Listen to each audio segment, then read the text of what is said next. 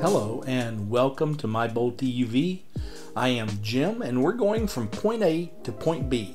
Climb in, let's go. So the previous two videos I did was about the charging experience I had on the 1,000-mile road trip over the Labor Day weekend.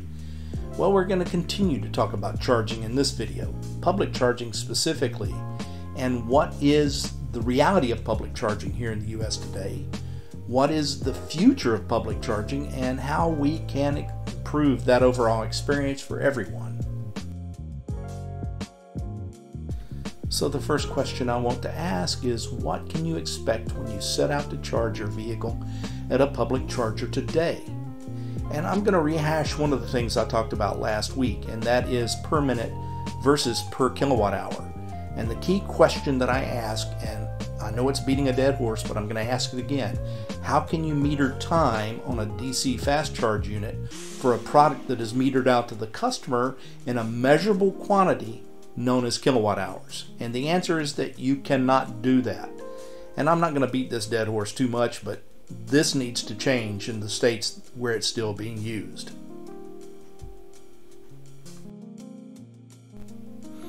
As for the user experience today, we're going to examine how the various companies are doing with regard to their charging networks, and there are four metrics or four areas that we want to look at in specific.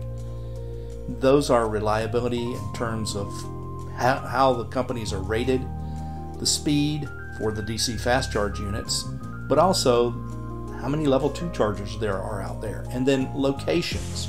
What amenities are available at most of these DC fast charge locations, and how easy are they to use? Well, we'll talk about reliability in one of several ways, but let's talk about level 2 chargers first.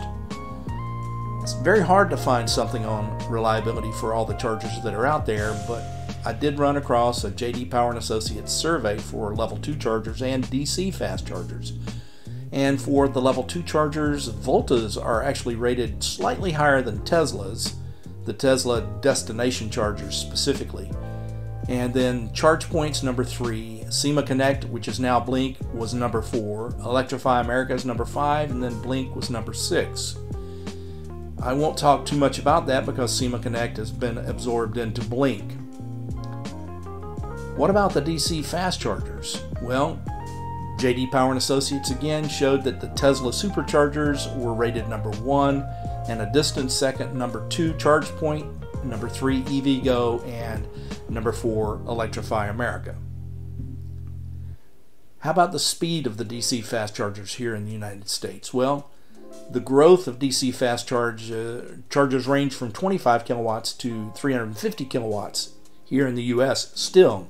And believe it or not, the number 1 growth range there is 250 to 349. There's 8,500 ports available right now in the US, and there was a 21.9% growth last year. Number 2 would have been those 1,800 ports now that are greater than 349 kilowatts. They grew by 17.1. Number 3 in terms of growth was the 2,600 ports in the range of 51 to 149 kilowatts, 16.2% growth.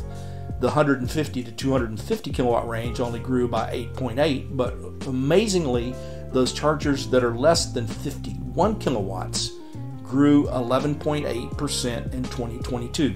Now, why is that? Most of those are being installed at dealerships is why.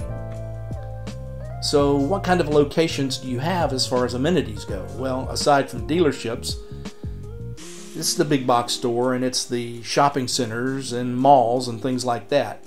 But there's some interesting things going on. Waffle House is adding DC fast charger stations along major interstate routes. 7-Eleven and Circle K, you know, the famous gas stations, they're adding DC fast charge stations in their own networks.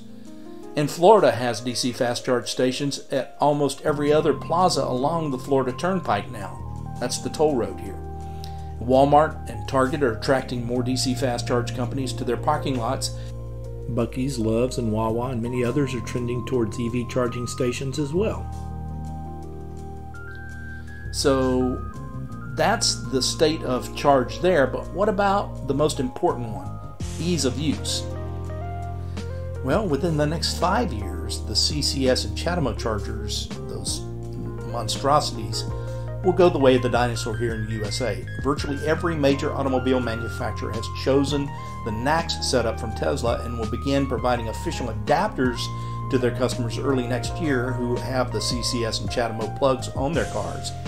And those manufacturers who do not will find it very difficult to charge on the road when the CCS and CHAdeMO plugs disappear from the networks, and I predict that'll be in the next 5 years. So with the introduction of NACS, I predict that ease of use is going to get better and better over time. Well, the next question is pretty easy to answer. What can you expect to find when you use public chargers in the future? Well, the future's promising because of faster charging. Charger speeds will increase, yes, that's true, but battery sizes are going to decrease. The need for these 200 kilowatt hour battery packs is going to disappear. I think you'll see the size of battery packs decrease as efficiency increases. Second thing, more amenities. Gas station conversions. Think of Buc-ee's. There are going to be some gas stations over the next 10 to 20 years that convert from gas stations to EV stations. And you're going to start seeing more and more restaurants offer chargers to their customers. Also, more locations. Just think outside the box. DC fast charge systems at rest stops along the United States interstate systems would be a miraculous thing. And then level 2 chargers in public parks where you go to spend hours at a time, 3-4 hours at a time, and other public spaces where you wind up spending 3 or 4 hours at a time. And then also level 2 chargers at amusement parks like Disney and Universal here in the Orlando area and out in California. I can tell you that right now there are not many level 2 chargers and even fewer DC fast chargers on Disney's and Universal's properties. I expect to see that increase over the next couple of years.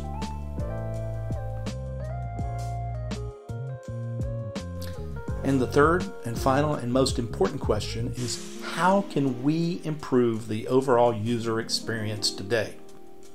Well, we've taken the first step, and that's NACS, that North American Charging Standard from Tesla. That's going to improve things drastically, but the total number of charging stations, we're still failing at. More amenities and better locations, we're still failing at that. Solar power charging locations and covered locations, we're failing at that. Filling in the gaps in coverage in places like Maine and Mississippi and Louisiana, we're getting better at that, and there are some chargers going into those locations. But the sixth and most important one is let the choices of the consumer drive demand. We cannot legislate this change. It has to come from the consumer. And out of all this, we only score a 1.5 out of a possible 6, which is not good. That's a failing grade right now in the state of EVs and charging in this nation.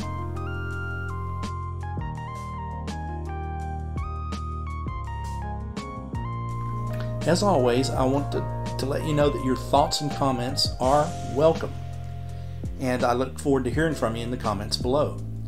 But in summary, public charging today, the experience is infuriating and hateful, but with NACS, it will improve. The future is now, and we need to expand infrastructure now. And improving the user experience will take work, but at the end of the day, it is worth it. It will make the implementation of electric vehicles as the norm easier and more accessible to the average user. Thanks for stopping by. Remember to subscribe, share, comment, and like, and ring the notification bell if you want to know when I upload something new.